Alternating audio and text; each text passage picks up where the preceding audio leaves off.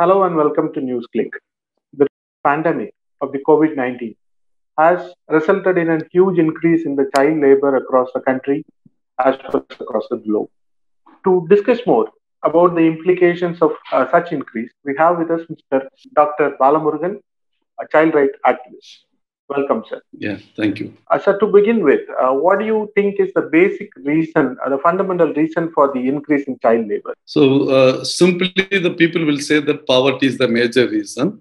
But from our experiences, we realize that poverty is not the reason. It's one among the reasons. There are several other reasons because when you talk about child labor, we talk about push and pull factors.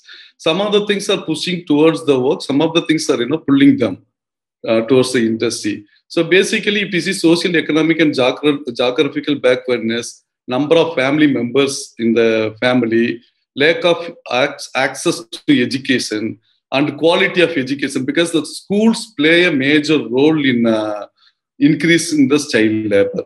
If you see the tribal area, in most places, the children do not have access to the quality education. It is resulted in dropout. Once they are dropped out, then they will end up with child labor. That's the thing. Then poverty, when you say poverty, is one among the reasons. However, if you see the reasons for the poverty, it could be the addiction, alcoholic addiction of the parent, or some kind of money drainage within the family, or health issues. So chronic health diseases. So they may not have enough fund to support that. So this kind of thing. Then family tradition also is play a major role. Another important thing, the discrimination between boys and girls. Now, if you see the proportion of girls dropped out from the schools, it's really increased. Once they are dropped out, either they are sent to work or getting married. So these are the things. Some of the things that attracts them towards the industry, like cheap labor. In most places, the children are preferred because they can exploit them, and also they can pay very less wage for more hours of work. And they give false promises stating that you'll be given these facilities and all the, with the entertainment, sports, everything will be given. But whereas when they ended up, their living and working condition will be very poor. And these are the reasons for the child labor. We cannot quote just one reason as for the child labor. There are combination of factors, varies from region to region. If you go to the tribal belt, the reasons will, combination of different factors. Geographical location itself is reason for the child labor. So we have to see in a comprehensive manner. So as you said that a lot of promises are being given to the students, children who are, brought to job by a big company. One major sector, one major industry is the different industries across the state where you find a lot of child labor. Big corporate houses, garment industry in the western part of Tamil Nadu, where the child labor has, very huge presence. What do you think as the reason for this particular criteria? See, there are, again, if you see the children, there is an issue in the definition of child labor. If you take ILO, they give a different definition. If you come to India, they have different definition. They define the children below 14 years. Then, others are adolescent laborers. They can be engaged as per the rules. So they take this as a leverage. For example, Factories Act 1948 clearly says that the child completed 15 years of age can work as an adult. It means 8 hours they can work. The policy itself it's a problem because the national policy for children 2013 defines clearly the children below 18 years are children. The United Nations Convention on the Rights of the Child, it clearly defines. POCSO Act, it clearly defines below 18 are the children. Juvenile Justice Act, it also, whereas there are a lot of lacuna in the definition itself. So as far as Tamil India is concerned, this segment, the people in 15 to 18, they are more vulnerable for the reason that the schools push them out. For example, if you take the high school, higher secondary school, how many schools have proper toilet facilities? If you check, it's very poor. That too in rural area, I have witnessed several schools. I visited several schools. For the reason they are unable to manage the menstruation cycle, they do not have any facilities, they just quit the school. Because going in the open space is an embarrassment for them. So they quit the school. So what happens once they are dropped out, they will be trapped by the agents. So there is no ethical recruitment practices as such in the textile and garment industries. And there are a lot of issues around that. They are. I do not blame the companies. They engage the agents. The agents give false promises for which the principal employer is also liable. They cannot say that, I do not know about it. So there should be a proper recruitment practices or standard operating procedure should be in place so that this can be prevented. So that's the reason the major sector, if you go and see the textile and garment industry, almost 2 decades ago, if you see the average age of the worker, it was 40, 45. Now it is 23, 22, 23. So more than 60% of the girls are below 18 years. So this is the current scenario in Tamil Nadu. Sir, you referred the education, the schools being a one reason behind the increase in child labor. So presently we have a policy which is, which claims to be student friendly, which is called as the National Education Policy. Do you think that this policy will further increase the number of child laborers, or will it help in any way to reduce the child labor? So the present national education policy should be seen in a comprehensive way. So I appreciate the people who written it, because all the adjectives are, like very, very, very, very well drafted, in the sense the wordings are good. If you actually see the intention of the policy, it will push the children out of the school. I'll quote few examples. In the policy, whenever you develop a policy, they will develop the policy based on certain principles. If you see the principles, right to education is not at all given there. So in one place, they mentioned that the children will be, the compulsory education will be ensured till 12 years of education, 12th grade. The modalities were not given. Whereas if you see the methodology, they are dividing, like they'll have public examination in 3rd grade, 5th grade, 8th grade. Like no stupid can do like this kind of policy. Already the problem in India is that the children are enrolled. Children are enrolled. If you see the enrollment ratio, yes, 100% enrolled. The issue is retention of children in the schools.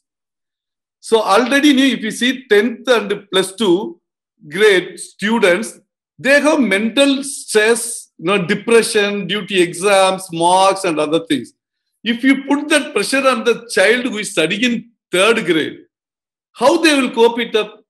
It's very, very difficult. So naturally what will happen? 3rd standard, there will be dropout. 5th grade, there will be dropout. 8th grade, there will be dropout. That's one thing. The second thing, they are talking about 3-language formula, right? The ASA report, Annual Statistical Education Survey report, says that the children studying in 5th grade are unable to read the Tamil book of 2nd grade student.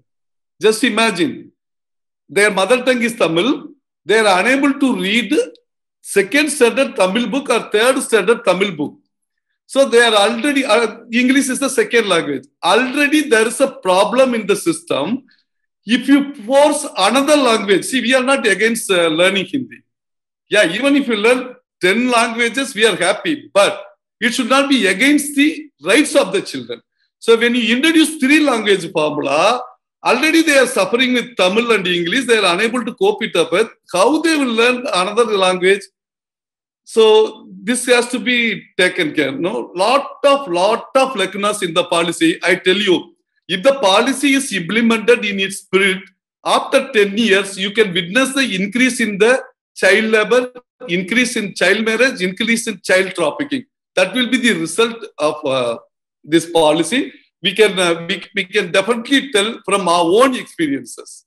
So when we check the website of the Child Welfare and Protection Department as well, the position of the chairperson is vacant, the members are vacant.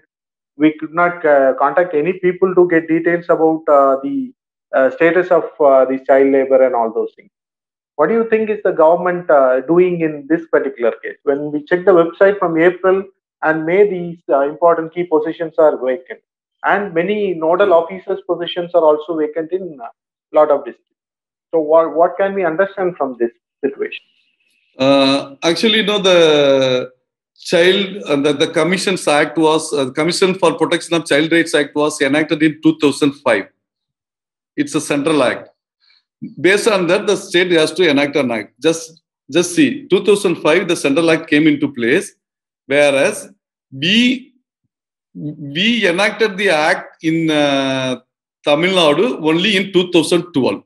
See, they made rules only in 2012. It took 7 years. So while creating these structures, we appreciate that they have done it, but they have to understand the role of State Child Protection Commission.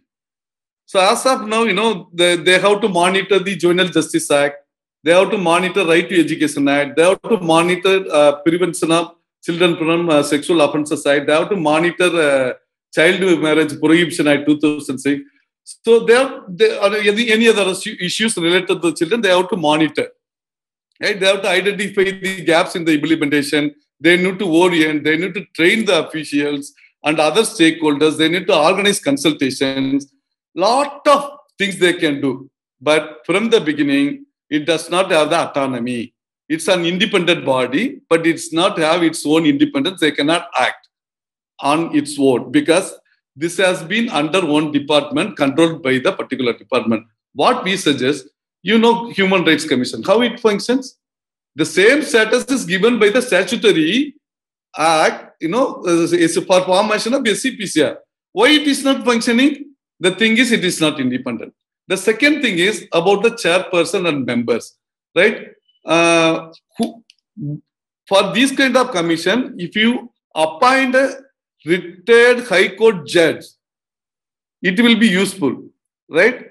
Those who are in the bureaucratic structure, they will follow only those sections, right? They will not think beyond that. So what we suggest, if you want to make it more efficient, appoint a person who is retired from High Court, just like Human Rights Commission, National Human Rights Commission. If you appoint, then it will add value when they send the summon. Others will resign because it's judge, retired judge. It has its own value. The third thing about the infrastructures. See, they have to monitor all these things. There should be separate division within the system. We don't have any system. If you see the allocation, that's very peanut. If you see the allocation from other states like Kerala, Telangana, so they are allocating in crores. But here it's only 20 lakhs. Very, very, very, very minimum budget. And if you see the salary of the SCPCR, very embarrassing situation for the chairperson. 25,000 rupees, right? Getting lesser than the driver of the car provided to them. See? How when you say the chairperson, they have the authority in Telangana, they are paid as unequal to the chief secretary rank. So they'll have the weightage. When they send something, immediately it will be responded. Then there is no advocates, there is no panel. And also if you see the website, if you go and see the website, you can verify. Till 2014, what they have been doing, there was no record. At least for 2017, 18, 19, there are some kind of reports, right? So they don't have infrastructures though. If you want to, and also it's like, we should not think in terms of political. Whatever the ruling party, they need to think that this is the issue of children. If there are prominent persons, those who are already committed for the children issue, they should be appointed. The members, they cannot claim their travel. How they will travel to understand the issue? Just imagine. They cannot claim their travel. Most of their bills are still pending there. So from January, there is no member. From March, I think, from January, there is no chairperson. From March, there is no member, right? What are the issues? They don't have proper records. And if you want to make it very functional, first of all, right, it should not be a politically motivated position. The High Court retired judges should be appointed. And the second thing, infrastructure, proper infrastructure with all facilities. It should be differently abled friendly. Now you cannot, it's in the first floor. The differently abled children, they cannot go and access it. And there is no, even, if you go and see the chairperson, or if you want to have a meeting, there is no chair for accommodating the visitors. So basic infrastructure should be made. In Kerala, there are 41 employees in state commission, whereas in Tamil Nadu, there are only 9 people. Just imagine the difference. The population of Kerala, population of Tamil Nadu. Just compare it. So how much employees we should have in the commission? So that it has to be, and also with all like computers, printers, all these should be equipped. And the chairperson and members should be treated with the dignity, right? The salary should be, higher than like secretary cadre or something they can consider. The fourth thing, they should have an experts panel. For monitoring Pork Act, they should have an expert panel with eminent advocates. For Juvenile Justice Act, so that they can follow it up with the cases. Now they are unable to do that.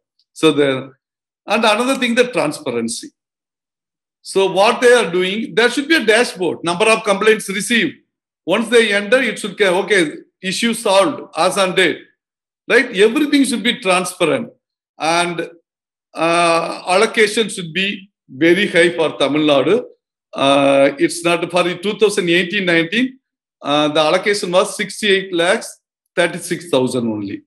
This is very peanut. It includes salary of the people. So when we compare, it's very, very inadequate. And also the state commission, when we say, it's not only looking at the issue, it also has to work with other stakeholders. Like there are child welfare committees, there are district child protection unit, they have to monitor their functioning. There are NGOs, they have to work with the NGOs, they have to work with the trade unions, because they are dealing with the issues of child laborers. So they have to work with, so they have to organize regular consultation. If they are in touch with the NGOs, definitely NGOs will support them. But as of now, there is no linkage between NGOs and the SCPCR. So all these things needs to be done. Whatever I am telling here is to bring out the gaps, so that it will be an efficient function. So children will be protected in Tamil Nadu. Sir, one important mechanism which has been long followed is the surprise visits of the district authorities to the industry to check the child labor. Is there anything which is going on right now in that path? Because the information is that a lot of vacancies are existing in the district nodal agencies, which carries out or leads this kind of surprise checks in the company. There are things are happening, but the result is zero. So far, the number of cases identified within the industry is very, very less, almost nil, right? There are several reasons. Because when they employ the children, so most children, they are certified by the doctor that the age is above 15 or something, they'll certify and they are qualified to work as an adult. That's the thing. What we suggest, we have been advocating with the government to ensure that all the children are, the age should be based on their school certificate. Because almost all the children now enrolled in Tamil Nadu, definitely they would have studied up to 5th standard. So that should be based on the thing. But Aadhaar and other doctor certificate has been given as a proof. That's one thing. I'm not accusing all the employees. There are very good people. They employ only the children above. They do not engage the girls. Only girls, the age category below 18, they are not engaging. There are several mills. We can witness. It's a good practice. They have ethical recruiting practices. But most places, it happens. Like, below 18 are engaged, the false certificate has been produced. So its verification is very difficult. And just imagine the number of workers or workforce available with the government. one person for 500 factories. Just imagine, 518 or something, if I am correct. How can they visit? They don't have the mechanism. So they have to see that it's, decentralized at the block level or panchayat level, like that. Otherwise, it cannot be done. So there should be a separate mechanism to monitor the child labor. And also schools are there. They are maintaining records under the EMIS, Education Management Information System. They know how many children are dropped out from school. But I tell you, in most places, now you can verify. From Tiruvannamalai, the children from, children from Javadi Hills and from Vellimalai from Viluppuram, Kalvarayan Hills from Salem, they work in cotton fields in Salem. Right now, if you go and see, they start their work in the 6 till evening 6. They will work. If you go and see their school records, you cannot find it. Right? So there are a lot of lacuna available. So what we suggest, when they employ the children, there should be school certificate as age proof. Otherwise, don't employ. And also, we advocate for don't employ the children below 18 years. There are a lot of girls or women are available, so they can take them. So it's not happening. So, and also the government should strategize. They have all data. That's the thing. Like Child Development Index, they have developed. State Planning Commission, or they have Child Development Index. It clearly says Ramnath, Vellur, Krishnagiri, Tiruvannamalai, and Ariyalur. They are below the state average in child development. So the children in this area are vulnerable for child laborers. It's clear. So they have to have a clear strategy for the particular region with the other stakeholders. Otherwise, it's very difficult to control the child labor in any industry.